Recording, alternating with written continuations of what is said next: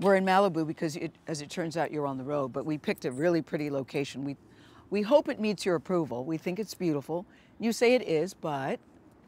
I just, you know, I love traveling and I love seeing the world, but I think that there's something about the English coastline that I think because that's our holiday when we're kids. Like, we drive to the coast and sit in the cold and eat fish and chips in the rain. And that does not sound fun to me, Ed. But I think it's a cultural thing. I think it's, I guess, yeah, it's very difficult to like explain it and have people go, oh yeah, I want to do that. Sounds great. But yeah, it is like, I had an Australian mate that I brought there, and his idea of the beach is like sandals and shorts. So he wore sandals and shorts, and it was January, which is usually hot in Australia. Yeah. And he like almost froze to death. Yeah.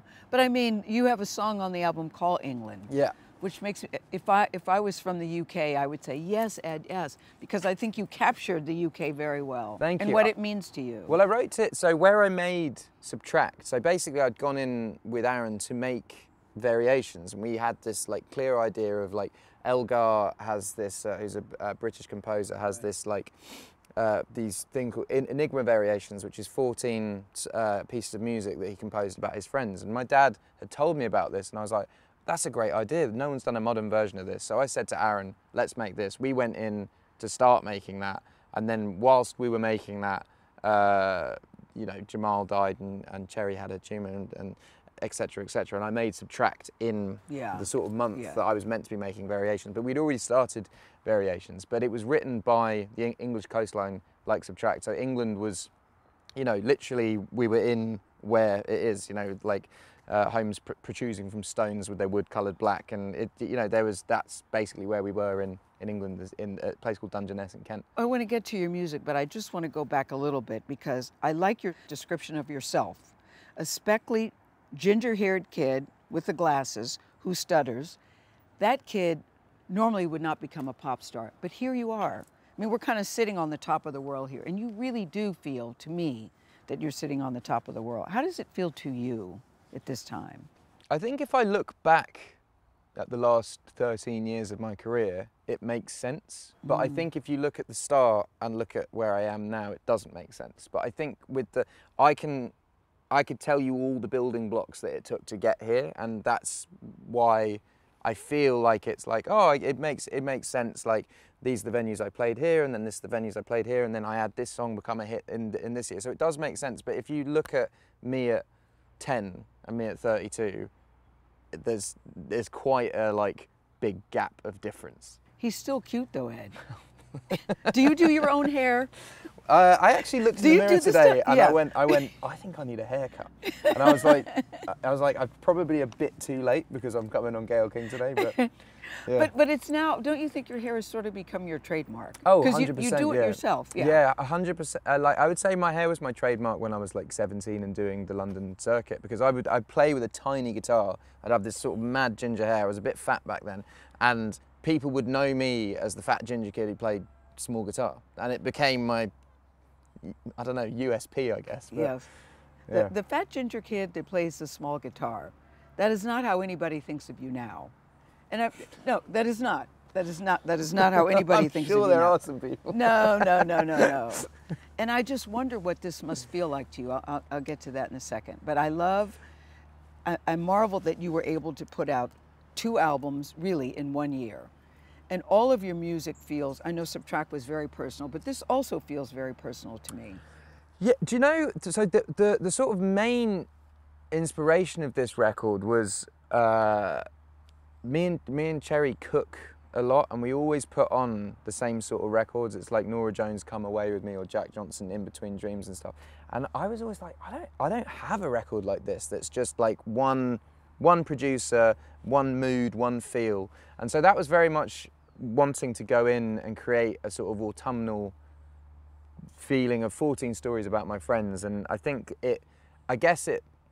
Aaron describes it as Subtract's eccentric cousin, and it is. I feel it's obviously it's a happier record. There's a few more sort of cheery love songs on it, but it very much lives in the world of that, I think. Yeah, but there was a couple lines that I thought, is Ed okay? Because there's one thing that says, when am I going to be all right? oh, I've been all night thinking about dying. And of course, Ed, I take everything you say so Yeah. literally. And I thought, should we be worried about Ed? Is he okay? I'm serious. I It was came wondering. from, so that came from a conversation with a school. So they're all written about my close Your friends back. friends. Well, apart from one song is American Town is basically mine and Cherry's story. When Will I Be Alright was a conversation that I had with one of my school friends who was really, really going through it. And he had big ups, big downs. And yeah, he said that he stays up late at night and wonders whether he should be here or not, and that's essentially where the inspiration came. But you seem to be in a good place in your life, true? Yeah, I feel like 2023 is definitely a lot better than 2022. But I feel my routine in America has been great because I play a theatre on a Friday and a stadium on a Saturday, and then I'm in studio 5 days a week. So I'm having a really creative summer whilst being able to come and then go to Minneapolis and play a stadium there. It's been really cool. I read that you write songs every day, true? Every day, well, every weekday. I go in at 10 Every 10 a.m. weekday. to 5 p.m. and it's sort of like a routine. And my way of viewing it is like, if I write, say, 15 songs a week, like maybe 15 songs a week, and then in that month you have 15 times 4, 60. Let's see, I didn't 15 finish times 4, yes. And you have one song that's amazing. When the year ends, you have an album of amazing songs. So that's my way of viewing it this year. Whereas like Autumn Variations and Subtract were very much like, we probably wrote 50 songs and then picked 14 of the best ones. Whereas like Divide would be 200-300 songs and Equals would be like 200-300 songs. So these records are a much different way of creating. When you're walking through the world, are you always looking for lyrics to songs, or it just Occasionally, comes? yeah, occasionally. Like I was struck by that. My friend's, my friend just got divorced for the second time, and he had this line that I thought was brilliant. He's like, I started out with nothing, and I still got most of it left. That's such a great line. Yeah, I can relate to that too. But I'm fascinated by your process of writing your songs. I marvel that you are in the studio every weekday still writing at this pace. Yeah. Well, considering who you are, Ed. I don't see it as work though. I don't have hobbies. My hobbies are making music and being on stage, and that's what they always were. And I think that's why you work so hard, is because it's not work. You're like, I really enjoy creating. The buzz that you get from, I wrote a song yesterday, and the buzz that you get from the first initial, like, oh, this could be really good, is like, it's the best feeling in the world. I mean, it's probably matched by being on stage. And then, so these two things are just things that I want to constantly do. And I think having the setup of like, it being a routine allows you to live a life around it. So I work regular hours. I go in at 10, finish at 5, and then you can do, so I don't know, I know so many people that do studio and they go in at like 6 p.m. Yeah. I'm like, well, and they work through the night. Yeah, when do you ever hang out with your mates or anything? Yeah, and they work through the night. I like what you said. You just casually said, I wrote a song yesterday. I wrote 3 yesterday. Okay. I wrote 3 songs yesterday. What makes a good song to you? Because sometimes the songs that make the album you didn't think were good that are major hits. So I'm curious, what makes a good song to you? For me, I think it's all feeling, like if it makes me feel something. And yeah, I think that I have this conversation with my fans all the time, because people will ask at like Q&As, they'll be like, do you make music for your fans? And I think if you do that, you end up making the wrong sort of music because you're trying to appease people. I think for me, the only you have to follow your gut reaction. So if I'm like, I like this, then that's kind of the first step. But we were saying earlier, there's a song on this album called Punchline that, that I sort of wrote it and I was like, yeah, it's all right. And then everyone around me was like, this is really good, you should put it on. So sometimes I'm wrong. I can't help but love you so. I love that. Thank you. I can't take this letting go. Thank you. You like my voice? I do, I love it, I love it. You should feature on it. Your nose is growing, Pinocchio. Have you done, have you sung on anyone's record? You got jokes, Ed Sheeran? No, I'm wondering. Are you asking me? I've got people that like sing, my security guard sings backing vocals on my Christmas song with, and I hope Kev doesn't mind, but Kev can't really sing. But we put them in there and we tuned them in. Oh my God, I would love to be a background vocal. Let's do it. Let's do it. I genuinely. Don't threaten me with a good time. I'm serious. No, I would love to do it. Honestly, I do songs all the time. But I have a terrible voice, terrible, but I would love to do it. We can sort you out. But you could help me. I got you. Can I talk about Plastic Bag? What does Plastic Bag mean? What does that song mean? When it says love in a plastic bag. It's actually it's about ecstasy. That's what it's about, like, and again, about a friend. The song isn't actually about me. Weirdly enough, my friend died, it's been years still grieving, isn't actually about Jamal. It's about a friend of mine. Oh, it's not, okay. No, but I mean, it kind of goes in the same umbrella of feelings. Like, it's a song that I relate to because of the stories, but everyone's lost someone. But yeah, the lyric is, Saturday night is giving me a reason to rely on the strobe light, the lifeline of a promise in a shot glass, and I'll take that if you're giving out love from a plastic bag. It's basically just being out, trying to make yourself feel happy again, and that being one of the things. Is it hard to write about songs when your friends are going through painful things? You said it's actually... Yeah, it's weird. I find the best songs that I've ever written are the ones that make me feel the most uncomfortable, and sometimes it's from having a friend's story and writing a song, and then being like, my best mate's mum died in the pandemic, and I wrote a song that day about it. Yeah. And what song did you write? It was called I Will Remember You, and I wrote the song, and then they had a small funeral for his mum, but obviously it was COVID, so no one did. And then they did a celebration of life for her, maybe like two years later. Yeah. And I said to him, I was like, look, I wrote this song the day that your mum passed away, and I didn't want to play it to you at the time because it was like super heavy.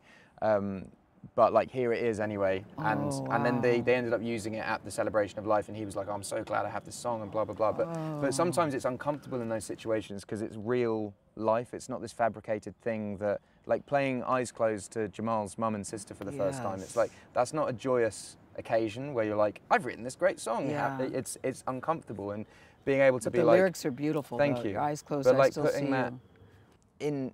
Putting that in front of people who are living that situation and being like, this is going to be very public, I hope that's okay. So, but those for me are the best songs, the ones that are uncomfortable, you know, the ones that I've written about like my grandmother or my grandfather and having to play them to my father, or writing songs about my dad and playing it to my dad. Like those are the best songs, the ones that actually are from the gut.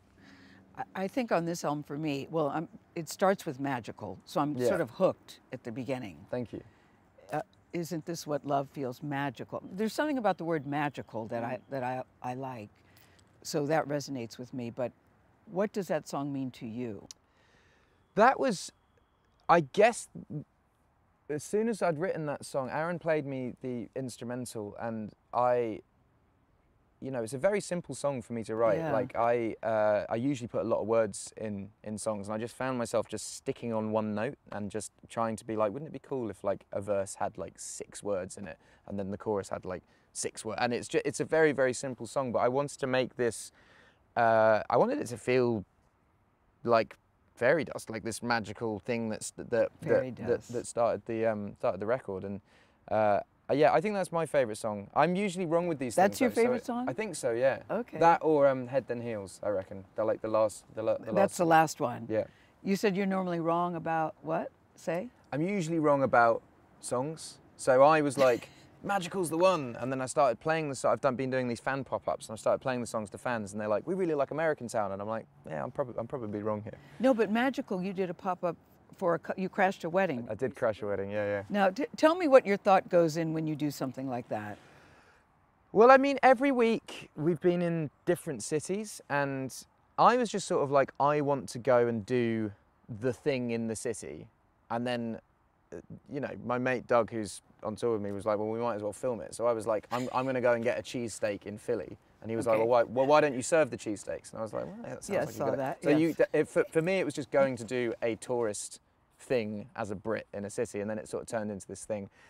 So when we were in Vegas, it was, you know, the thing you do in Vegas. You go to the little chapel that Elvis is at, and yeah, and I was like, we looked at who was, so they were actually fans getting married. I didn't just crash 2 people who were like, why is this guy ruining our day? You knew that they were Ed Sheeran fans? Yeah. Oh, okay. Yeah.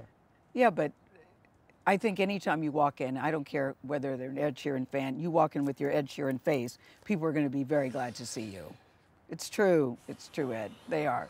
Look at everybody. They're going to be very glad to see you. I'm not deluded. I'm a realist. But I know that if I'm walking in somewhere, people are like, "This is our wedding day, man. What are you doing?" Like if they're like Motorhead fans, and they're like, "I don't want Thinking Out Loud at my wedding. I want the Ace of Spades." But you do seem to cultivate. You seem to care about the fans. People always say that, but you do seem to want to engage with them, I think is a better way to say it. I think, yeah, it's for me. I mean, this album more than anything is. I'm kind of doing it on my own record label, so I was like, I'm going to make it as fan first as possible, because that, you know, It's not in a big machine. It's sort of like going to. I did the live album at fans' houses. Fans are making the music videos, and it just, I don't know. I feel like I have a very close relationship with my fans. I think because I've never really been separate from them. There's never really been.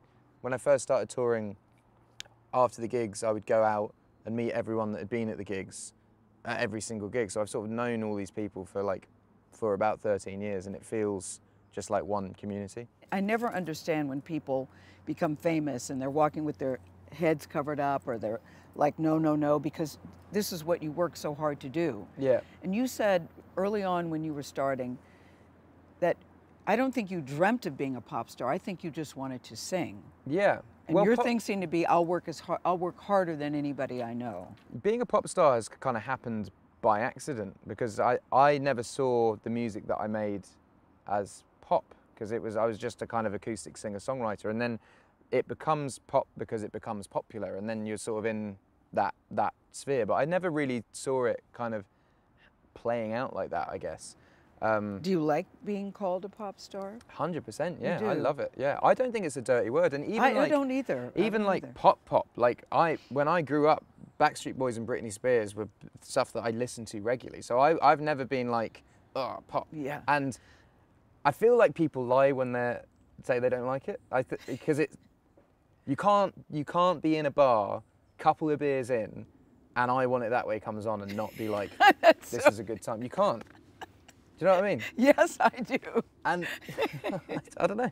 Even grown-ass men. It's so true. Do you know true. what I mean? Yeah. Yes, Do you know yes. Yeah. So yeah, I think I really enjoy the position that I'm in with my fans, because they're all like, seeing them sort of grow up as well, and they've all sort of got individual tastes and what they like about my music. But I think that's what's nice about the big gigs is no one's there just for Perfect or just for Shape of You. It's like people like the overall range. arc of it. Yeah, you have such a range. But that's the other thing about you, Ed. You're doing country. You're doing, you're doing R&B.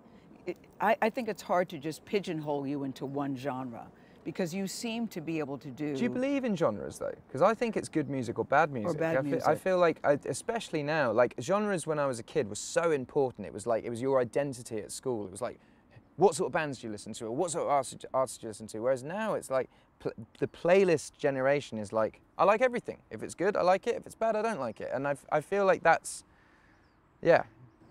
I think see it. I don't know. I would have just never thought you with country, but it works. Well, That's I lived in Nashville for a couple of years. I know you so did. I kind of, and before that, I was never really exposed to country. It was never really, it's getting really big in England now, but it never really was a thing in England. And for me, like, I just love being in different places and soaking in different cultures, and that could be like anywhere in the world. And I feel like in Nashville, the culture is country music. So I lived there, and I was like, oh wow, there's some really, really good stuff going on here. Well, I mean, I first heard of you because Taylor Swift, I've seen her, went to her last concert. I've been to all of them, actually.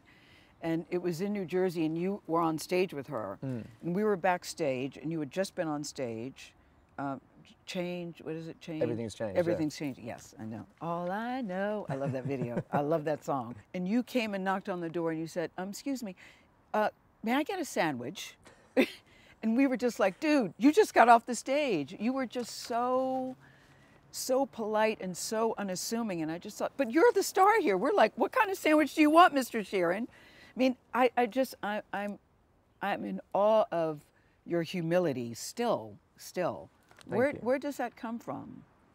I mean, and people that know you, who are close to you, I know this is not an act, Ed. Oh no, no. This is really you. Where does this come from? This. Well, I mean, my dad was really strict on me when I was a kid, and it was say your pleases and thank yous and be polite. But I think the humility side of it is, like, I don't think you need to have an ego outside of stage. I think when you're on stage, you have to have an ego because you can't be. Yeah. Don't look at me. You have to be like. Who wants to be entertained? But you have to switch that off when you get off stage, like, because it would be weird to walk around being like, I am Ed Sheeran. Oh my God, yeah. So I feel like, yeah, ego I think is a thing that you 100% have to have confidence in your ability when you are in front of large audiences. But I just find that I wouldn't carry it elsewhere. It's not something that, yeah, I don't know. Like, especially like when you're with people, like if I go home with my school friends and I have any ounce of that, they'll put yeah, you are ripped to shreds. And actually, probably the answer is growing up in England, because success isn't as celebrated as it is in the US. The States. And it's kind of like England loves an underdog, and then once you get above your station, then they'll try and tear you back down. But then there's a certain point that you reach like national treasure status. That's where like Elton is now. Chris Martin's entering into that now. I'm not quite there yet. But you just got the OBE, didn't you? I got an MBE, yeah. An MBE. Yeah. Of the British Empire. That doesn't mean national treasure status, though. That just means the government are like, you're doing good charity work. Yeah. Is fame hard for you? I think I think it's difficult with children because I just want to be a dad sometimes, and I find myself not being able to do dad things, like take them to the zoo and stuff like that. Or like, I found it, like there was a while though where I was like taking my daughter to the park and pushing her on a swing in a ski mask, which was a bit in a ski intense, mask? Yeah. But you know, people would be looking, who is this weirdo? But you're just trying to protect her identity. You all don't share pictures. No. Yeah. No way. And like I think it's really strange when people try and take pictures of me with her, because I just think it's. I would never take a picture of someone else's kids. Because you're the public person, they are not. Yeah. And so that's the thing. So fame-wise with me, I've signed up for it. I'm living it. Good and bad. But yeah, I find it's challenging being a father and trying to do normal father things. Yeah, but you're the ultimate girl dad now. Yes. You're the only male in your home. Yeah. Yeah. What does dad actually, mode mean we to got you? 2 girl cats as well. Yeah, So there I you go. really am, and 2 female pigs. So we are. Yeah, and 5 female goats. Wow, I really am the only guy. Yeah. But you must like I love it. What does dad mode mean to you? Being a girl dad. What does that mean? Even your bracelet says girl dad that someone gave you. Yeah. I don't know. I think it's sort of too early to say. They're both quite young, but I love it. When I talk about your fame, because you've been very candid about, you had dealt with drug issues, you had dealt with alcohol issues, and you said now you've given all of that up. Still true? Yeah, I mean, I still love red wine, and that's my treat. And I feel like red wine is not a drink that you can you can't like wake up at. Well, I mean, maybe you could. For me, red wine is an evening thing. Yeah, but it's no longer an issue or a problem for you, is what I mean. No. That's what I mean. It's no longer an issue or a problem for I don't have an off switch, and I love doing things in excess. So I have to. Moderation is my daily thing. Food, drink, work. Trying to moderate work. Like I just love going. I have a hard time with moderation when it comes to anything with icing on it. But you had talked about after Jamal died, Cherry said this too, that maybe you should think about getting therapy, and you did. Yeah. What did you get from therapy? What were you looking for, and what did you get? I think I was looking for a sounding board of someone who wasn't gonna. Because I often get, if I'm like speaking to friends, like I live an extremely privileged life, and not even complaining, but talking about being depressed about my friend dying, my friends would be like, obviously, look at the life you live though, and you've got these 2 kids and a wonderful wife and a wonderful, and I know they're trying to make me feel better, but sometimes you just want to have someone to speak to and be like, I don't know why I feel this sad, you know? Yeah, and understands that. Yeah. It's like when people say money doesn't solve all your problems. And normally it's wealthy people who are saying that, but it really is true. I find that money, such a weird thing, because no one wants to hear that, basically. No, that isn't it, because people will be like, "Oh, okay, but it kind of does." And yeah, so I'm very much it's more the for me, the first time I felt comfortable talking about it, I think, was because of what Cherry had gone through, and losing Jamal were 2 things that money can't solve. You can't buy back your dead friends, you know. So no matter who you are. So I think that was the first time I was like comfortable talking about it. Yeah. And so how do you feel today in terms of mental health? And I know you're not trying to be a poster boy, but I think it's so important that we talk about this. Yeah. That people understand, look, we all go through stuff, is the point I'm making. I think the key to it is always be kind to people, because you don't know what they're going through. You don't know what's happened in their day. Something might have happened 10 minutes before you've spoken to them. And I think that's the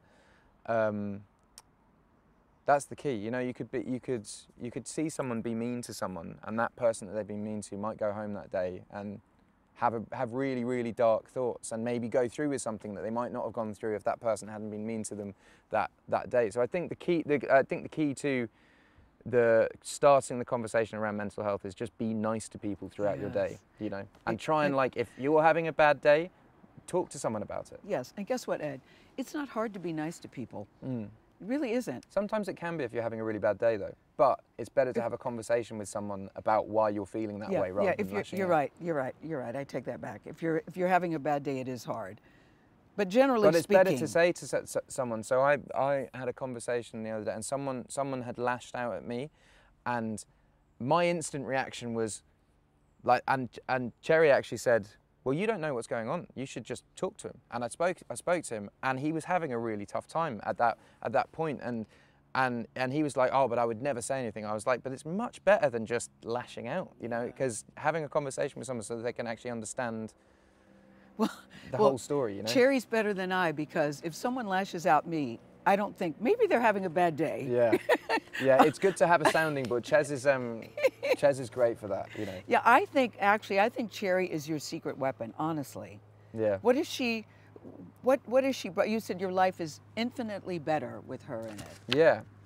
Well, I was very lonely before she came along, because I worked the whole time, and there wasn't really anyone to share any moments with. So I would for instance, I played Wembley Stadium last year, and I walked off stage, and she was in my dressing room, and we had a beer and went, that was great, you know, bowl of chips or whatever. Whereas before I would just come off and then sit in the dressing room and then maybe go out to bar afterwards. And it's more like, for those moments, having someone who's kind of your partner in crime that you're building this thing with. But then also, like, now obviously having a family, like, we always talk about the days that are difficult with the kids are infinitely easier when you have someone to sort of look at and go, yeah, life is always better when shared, always. Always. What does this album mean to you, that it's the first one on your own label? Yeah, it's kind of weird. What does that mean? I haven't put out anything without a big record label since 2010. So I used to release stuff on, there's a thing called TuneCore that you would pay, I don't know, $20 to, and they'd put it on iTunes, and so that would be how I released my music before. So this one, it's fun because it's more, you just have to think of cooler ideas, because you're not having the extra help, I guess. And I'm not saying, like, I think I'm gonna re-sign to the record label that I was on. Yeah, I just in between, I was like, I used to do the independent thing all the time, and I really feel like that's an itch I want to scratch, and maybe this is going to be my one opportunity to do that. I guess I've got to, like, manage my expectations with this record, because each record before I've done, like, all the big going in and doing all these radio interviews and going on the late night shows and doing all this stuff. And this record, there's not even a single for it. There's not a music video. I'm just putting out. There isn't? No. no. I mean, there will be a song eventually that people go, we like this the best. But I'm not saying this is the first single, this is the music video. It's basically, it's a record that is And as you're a just whole. putting it out. Yeah. Well, that's kind of scary then. There's no video out? There's no video? No. I've just got to manage Whoa. my expectations. For me, it's like... Why are you doing it this way then? Why are you doing it like that? I feel because I want to put out an independent record, and also like I've had 12, 13 years of being a pop star and having the pressure of it has to sell this week one, you have to have this hit single, you have to have this. And part of me goes, why? Like, what? All of my favorite artists aren't... Because it's a business. Yeah, but my favorite artists in the world are not... They didn't have 17 #1 albums in a row. Elton John had like a #1 and then maybe a number 26 and then maybe a #9.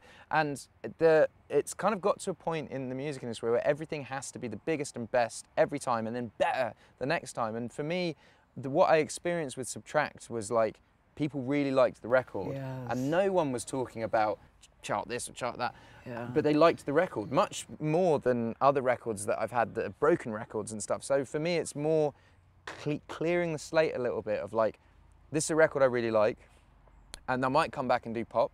And when I come back and do pop, like, set your expectations, like for me. But with this one, it's just... So you sometimes you should just make music and put it out rather than like make it and then strategize. So you don't feel pressure with this album coming out? I feel I've had to, I think that's part of the independent thing, is like that sort of takes away the pressure of like, there are no expectations because there's no company being like, how did you do? Yeah, so it's, it kind of takes it away. You just have to live with it. You just have to be like, I don't care what people think, because people are going to see it and they're going to see it being a lower figure than my other records and be like, oh, he's on the way out.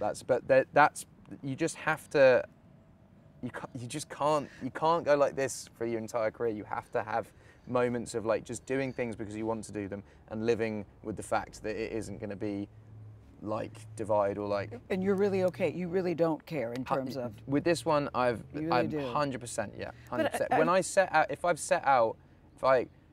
if I've made a song like Bad Habits and I put it to radio and I do, you know, the 200 radio interviews and I've done all the liners and I'm, you know, and you want it to be a hit. If it isn't, then you can be disappointed. But I think when you're putting out an album of songs that I just like them, that I just like, and I don't know, like maybe one of them will be a hit, and if they are, then great. Magical.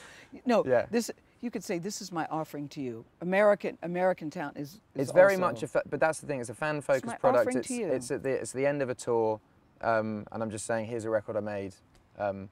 But I read that you said that even now you still feel you have to prove yourself. No, what do you have to prove? Well, you have to prove that you can still do it. You know, you have to, like, if I get up on stage and people are like, oh, he wasn't as good as we thought he was. If I really, you know, you have to, and find different ways of doing different songs. Like, I can't make Perfect again because it's already there. So people would just be like, oh, this is just Perfect again. So you have to find different ways of saying the same sort of thing time and time again. But that's what's exciting to me. That's what's exciting about making this new music, is the directions that you can take have to be more and more left because you've already gone in these directions. Like Bad Habits, for me, I'd never made a song that sounded like Bad Habits, so that was like a new direction. But now I can't do that again. I've got to do something different. See, that's what I wonder about the pressure of a songwriter. All the music, all the notes, how do you still come up with something that's never been done before? I would think that would be hard. Well, everything's been done before. Everything. Everything? Everything, yeah. Well, your court case kind of proved that. I mean, the fact that you won that case, you scared us all when you said, if I lose this case, I'm not going to make music anymore. We're like, Ed, don't say that. I was serious about that. I was serious about that. I know you were. I would have stopped And I wanted writing. you to take it back. I would have stopped writing music. I probably would have carried... You would have stopped writing music. I often say to people, I'm like, life would be so much simpler if I just covered songs.